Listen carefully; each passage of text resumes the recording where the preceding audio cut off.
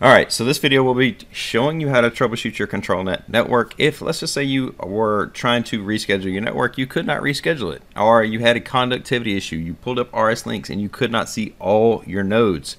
That means you have a cabling problem, whether somebody unplugged it or whether a cable is broke, and I'm going to show you how to read the resistance of the cabling system to make sure you have a good cable with a standard multimeter. Now, they do make a tool for this, but generally speaking, we don't always have the tool. We have multimeters in the field and we have the resistance of the natural system. So in the event of this video, we'll be showing you how to actually go about troubleshooting the system in a natural environment of tools we actually have. Now, again, when it comes down to it, if you do have the tools, great. You don't probably need this video. This video may help you, but again, when it comes down to it, I'm going to show you the things that I learned as well. So this is an actual Technote that I found in Rockwell that helped me. Again, this got given to me from the actual chat session that I did with them. I did a phone session and we had a ControlNet issue with our system. And this is how we found the problem, is we went and looked in RSlinx and we could not see. We had like 12 nodes. When it comes down to it, we couldn't see but only 2 nodes. So that means we had a cabling problem, which was a huge network, but I'm going to show you how to do this. Alright, so with this said, this tells you how to read the resistance between the cabling, right? Now, in this Technote, it's for everything, all their networks. ControlNet, so right here. Let me show you this real quick. And this will be showing you, this is ControlNet, DeviceNet, Data Highway, and Remote I/O. We're going to do ControlNet, so let's just say, for instance, our cable is here. What are we going to be reading from? Resistance to resistance, and we're going to be reading from the shield of the cable to the core of the cable. Now, if you've dealt with ControlNet before, you know exactly what I'm talking about. There's a terminating resistor right here, and there's a terminating resistor right here. Okay, so I'm going to draw this stuff out for you a little bit better, but as we go about doing this, I want to show you how to measure this stuff. Note, they do talk about unplugging the actual connection, and these downloads will be below too, so you can have both of these files. I'm trying to help you as much as possible troubleshoot your system, so these files will be below, but please watch this and make sure you get the best practice on how to interpret this. So what should you be measuring from point to point? You should be measuring, and let me erase that because that was a poor circle I did there. So, not a drawing expert. When it comes to it, this right here, you should be reading your terminating resistor divided by 2. So if you have a terminating resistor of 75 ohms, okay, you should be reading exactly 37.5 ohms. Now that's plus or minus a little bit of the cable resistance, small resistance from the cable itself. Okay, now what should you be reading? Again, when it comes down to it, troubleshooting this, you have your resistance right here. Let's just say you have a direct short. All right, so if you read an absolute 0, you could have a direct short. If you read less than your terminating resistor divided by 2, you could have an over termination. If you read the actual resistance right here, the actual measurement, sorry about this, let me erase this so it's easier to see. When it comes down to it, if you read the proper reading, which is your terminating resistor divided by 2, which is, again, in our environment, that's going to be 37.5, roughly speaking. If you read that, you have a good termination. Then you need to check another point. Again, this is going to be point to point from node to node. This does actually tell you what we have here. You can see that this DeviceNet or ControlNet, it's a fixed baud rate. It's 75 ohms. It's not applicable. This does actually give you tools and tips on how to do network or DeviceNet, Data Highway, different baud rates, Remote I/O, different baud rates. And again, when it comes to it, I'm also going to give you this guide. So when it comes down to it, let's just say we have an environment like we have right here. All right. So I had a ControlNet network. I had a basically in this environment, I'm going to show you exactly similar to what we had. We had a 5700, or not a 5700, but a 1756 processor, right? Our control rack right here. We had nodes up here. We had our Remote I/O nodes, 1, 2, and 3, and we had other devices. This actually was a panel view, but this gives you, this is, again, I'm using their PDF, so this is a great tool to use. Let's just say this is node 1. Let's see, I pushed my pen. Node 1, node 2, node 2, and this is node 3, Okay, this is node 4. And in my environment, I actually had, like, again, I had about 12 nodes when it comes down to it. But keep in mind too, the T-taps, what you're going to be taking loose, what's probably not going to be failed is your connection here. Okay, this connection here is probably what's failing. Okay, so what you're testing in this integrity check is you're testing your cabling from the route it's going. Okay, you're testing the cabling everywhere it goes.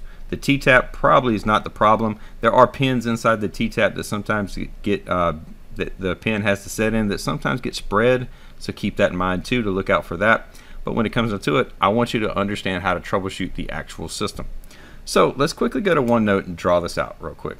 Alright, so real simple, let's draw the cable. Okay, so let's just say from point to point, we're going to have our cable, we're going to have our terminating resistor, right? And again, I'm not a drawing expert, so sorry about that. When it comes down to it, we have our terminating resistor of 75 ohms. Alright, so we have 75 ohms here and right here. So what are we reading? We're reading from node, okay, node to node. Okay, so from point to point. So from point to point, we're reading node to node to check the cable integrity to make sure the cabling is good. Because if we're trying to look in RSlinx and we're trying to see all of our nodes, if we have node 1, node 2, node 3, and node 4, and we only see, let's just say we only see, node 1 and node 4, that means we have a cable problem. So what should we check? We should read between the shield, again, the shield, and the core of the cable. And again, if we have everything taken loose, we have our T-taps taken loose, we have our when I say our T-taps taken loose, we have our T-tap going to our device taken loose. Note, if you do not disconnect your node, you will still read a direct short. So what do I mean by that? Alright, so if you have, let's just say node 1, node 2, node 3, let's just do that. Let's just read 4, and let's just say this is node 3 right here. Alright, so if we came down here and we had all these connected, alright, so in the T-taps right here, and I'm just going to draw a box instead of drawing a T-tap because again, I'm just not that talented at drawing. That's as simple as it is. Come down here, you have your cabling, you have your cable here, here to here. You want to try to test and take these loose. Okay, if you can. Sometimes you can't take these loose, but note, you will have a direct short if you do so, or if you don't. What I mean by that is you're going to be reading the node itself, and that is a device, and it's going to be giving you a false reading. So that's going to be reading a short if you have that connected. If you don't have that connected, you have your terminating resistor on this end, which is 75 ohms again, and you have generally off your T-tap down here, you have your terminating resistor as well, which is 75 ohms. Okay, so just keep that in mind. You're checking from point to point, so we're checking from node to node right here. Okay, this is what we're checking, the cable integrity. And please forgive my drawing because I'm not not that good at that. But when it comes into it, so if we have a good system and let's just say we have a cable break in here and we read direct short from here to here, and we replace the cable just like I did. I actually had a cable from node to node fail, and we replaced the cable with a temporary cable just to check it, right? And then all of a sudden we came back to RSlinx and we said, let's check RSlinx again. We should be reading, if we fix the problem, we should be reading node 1, node 2, node 3, and node 4. RSlinx will see this no matter what. Okay, I want you to know that. RSlinx, from your computer that you're reading it from, in this case my computer was reading it from Ethernet, so my computer was reading the connection through the Ethernet, and then basically, that's a terrible implementation, but the Ethernet through the backplane, and coming out of the actual 1756 chassis, right? And that was reading my network. All right, so what I did is I came down here and read the whole system. I said, okay, well, I had a break in the system. I need to figure out where the break is. And then I went to each system in the node, or checked all the nodes, took as much as I could loose. But luckily for me, what I did is I took as much as I could loose. And when I found from break to break, I was actually able to put a separate T-tap in the system, put a terminating resistor. I moved my terminating resistor from here to here to here to here to a different point each time, and read the cable with a standard multimeter. And again, what you're going to be reading is 37.5 ohms roughly. You're going to have your cable resistance in there as well. So with that said, let's come over here. I'll talk about this a little bit more. Again, when you're reading this stuff, you're going to come in, you're going to be your system. Now what are you actually reading? Again, you're coming in, you're going to, let's just see if we got the cable end right here anywhere in this guide. I'm sure it does.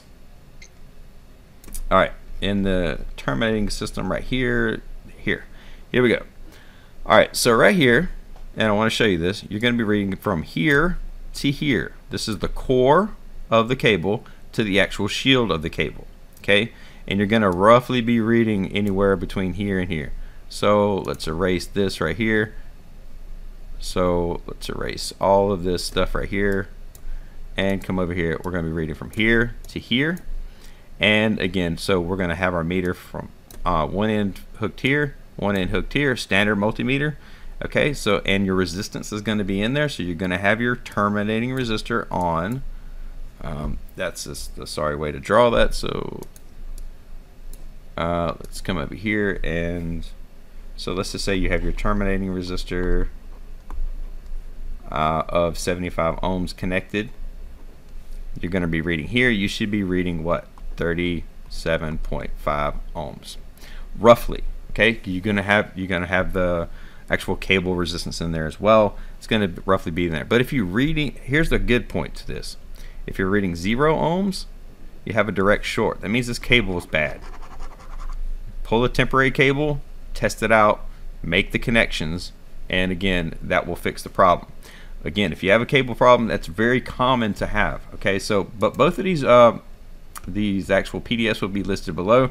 I'll have this downloaded. Hopefully this helped you. Again, I didn't find any helpful things on the internet when I was troubleshooting this, and I want to give you a proper implementation of really what I did to fix it, and hopefully I did a good job at least passing that information on.